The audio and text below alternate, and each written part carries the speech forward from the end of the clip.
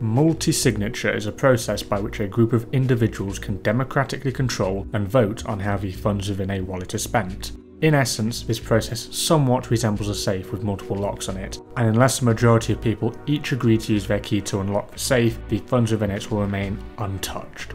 Multi-signature addresses can be created in both Core and Electrum. However, for this tutorial I will be using Electrum as the process is far simpler. Download links as always can be found in the description of this video.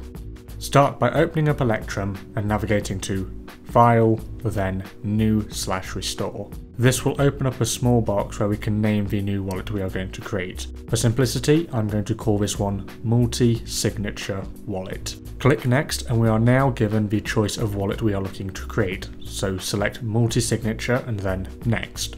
We now need to select the number of key holders, which is currently limited to a maximum of 15, and the number of keys that would be required to send money from the wallet. For this, I'm going to be creating a 3-key wallet which requires 2 signatures. Click Next and it will now present us with our seed, which will allow us to recover this new wallet in case of computer failure or loss. So be sure to copy it down and keep it safe, because now, when we proceed, it is going to ask us for the seed, as it is essentially going to double check that we have indeed backed it up. Once that is done, we now just have a couple more steps. Those being, we need to create a new password, which I'm going to be calling password, and finally, the keys. At the top, you will see your master public key with 2 empty boxes below it for the other 2 key holders. We now just need to send them a copy of our master public key and in return, have them send us a copy of theirs so we can input them.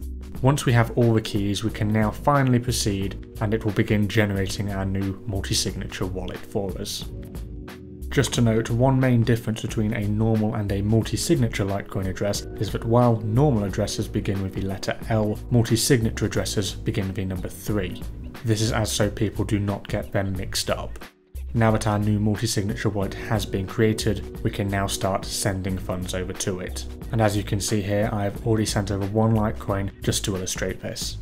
So now that we've got some funds, we need to know how to spend them, and there are a few ways in which we can do this. So for the first, we need to make sure we have the cosigner pool plugin enabled. To check this, head over to Tools, then Plugins. As we can see here, I already have it enabled, but if you don't, you need to make sure it is, otherwise this will not work. We can now close this, select Send, and just begin filling out the usual information, so the address and amount. When we then hit Send and enter our password, it will inform us that we are signing the transaction, and a new box will then appear with further information. Here, we can see that the transaction has 1 out of 2 required signatures, and by clicking Send to Cosigner, the next time another key holder opens their wallet, they will be notified and asked to sign the transaction. By doing so, it will then have the required amount of signatures and the transaction will be sent. The second way is to save the partially signed transaction and send a copy of it, or the QR code which can be found here, to the other key holders, so that they can load it up into their client and sign it that way. In order to load a transaction that someone has sent, we have to navigate to Tools, Load Transaction, and then depending on what they sent us, we either need to select from File or from QR.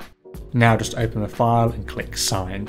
It will prompt us for our password, and once we have entered it, a new broadcast button will appear.